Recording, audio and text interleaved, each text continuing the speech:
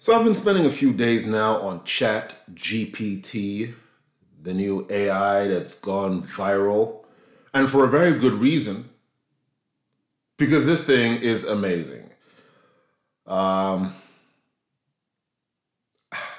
Nobody's job is safe. I just read today that the AI ChatGPT passed the United States medical license exam. So think about that. You could ask this AI any medical question and it knows the answer. And it's not like on Google where you type a question and then you go through a bunch of different forums trying to figure out the answer. You get the answer in one place now.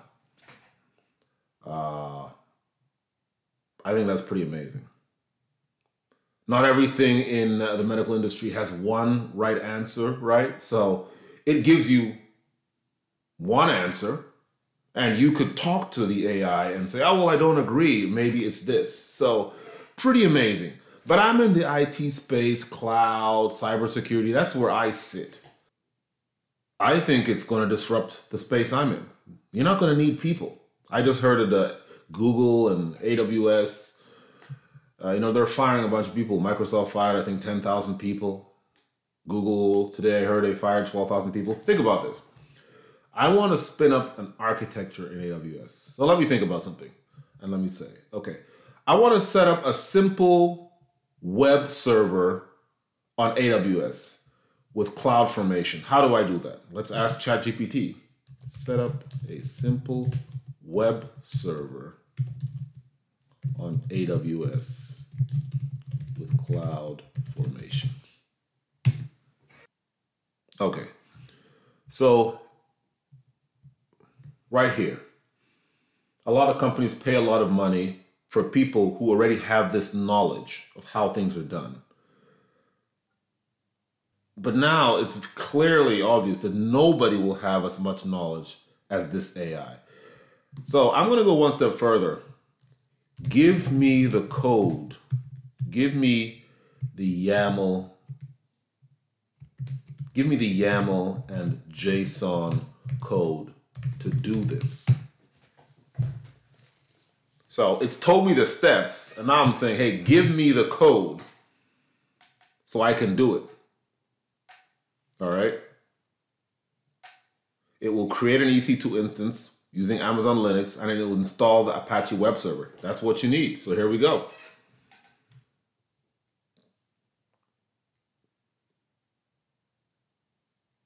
Okay, there you go. Think about that. I just said, how do I set up a web server on AWS? It gave me the steps. So right there, I could have gone off and done it manually, but I don't want to do it manually. I want to have a script to do it. So I said, hey, give me a script in YAML and JSON, and it gave me the script. So I don't know. Let's see if this script works, shall we? So I'm copying it. I'm going to jump over to AWS. We're in CloudFormation. We're going to upload a template. That code that I just got, I saved it in a Word file as chatgpt.json. Now I'm going to come to choose file. I'm going to get that file that I just saved, chatgpt.json. I'm going to click next. I'm going to give the stack a name. I'm going to call it ChatGPT. I'm going to click next.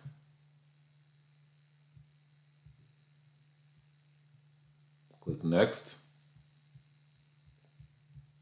And submit. Let's see. Let's see if it does anything. Its creation is in progress. Okay, so I got an invalid key pair. So that's because it's looking for a key pair that doesn't exist yet. So I'm going to ask it, hey,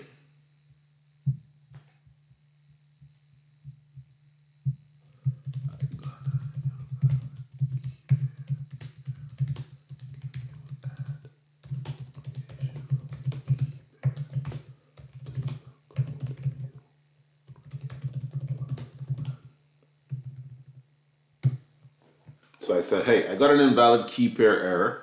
Can you add the creation of the key pair to the code you created above? So let's see.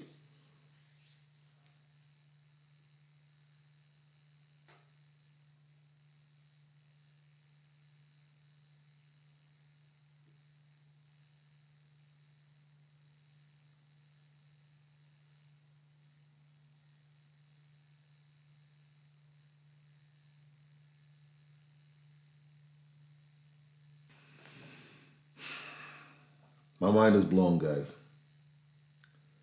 There is no need for resources anymore in a lot of these tech jobs. People are going to lose their jobs. A lot of people are going to lose their jobs. A lot.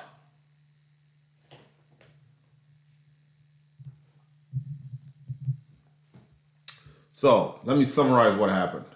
I asked ChatGPT to give me the code for something. It gave me, right? I put it in AWS. I got an error. The error was something related to key pair. I came back to ChatGPT and said, hey, I got this error. Can you fix the code given this error? It says, yeah, sure, I will. And it now fixed the code. And now I'm going to take the new code that ChatGPT gave me and try it again. Use a template file, choose the file, update ChatGPT, click next, give it a name, I'll call it ChatGPT again.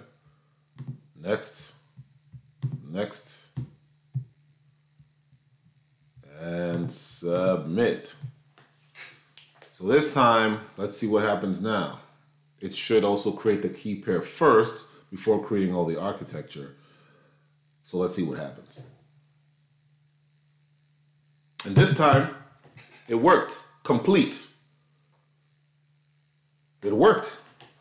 So I asked ChatGPT to set up a web server for me in AWS. Had an error. I told ChatGPT what the error was. It told me, hey, try this. I tried it and it worked. So it just feels like you have this assistant, like this person next to you who is a subject matter expert. And you can just ask them any questions you want and they answer. And this subject matter expert doesn't need insurance, doesn't take time off, doesn't go on break, and works really, really fast. How can you beat that? How can you compete with that? That's why a lot of companies are not going to need a lot of people, a lot of tech people. It's just a fact. Let's go and see whether the architecture has been created. First of all, I'll go to EC2.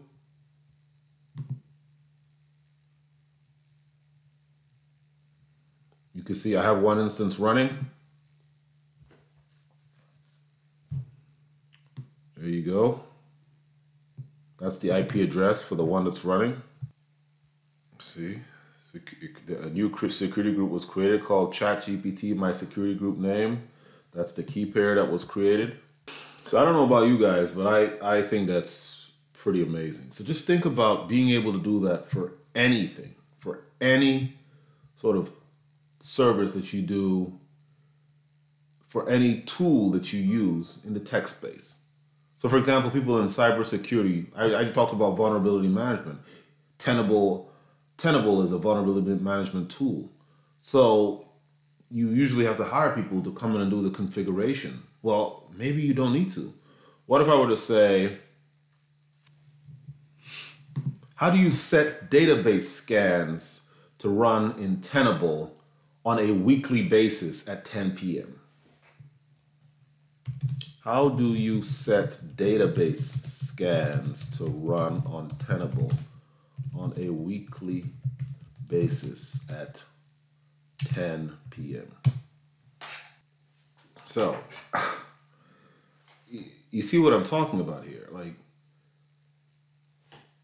they hire people to have this knowledge of how to use these tools. But it's obvious now that that knowledge is just data, and that data has been fed to this AI, and this AI understands it and is able to answer it for you quicker than a human being could. And very accurate too, because this is how it's done. I know how to use Tenable. Even though this is Tenable IO, I use Tenable SC. But this is how it's done, right? And then I can have follow-up questions. Maybe as I'm trying to do it, I run into another question. As you saw with what happened with AWS, I could just have a follow-up question with this AI. So it's like I'm talking to a real person. Anyway, I'm going to keep playing around with this thing because it's freaking amazing. But I want to know what you guys think. Is it over for the workplace? What should people be getting into now? What do you think?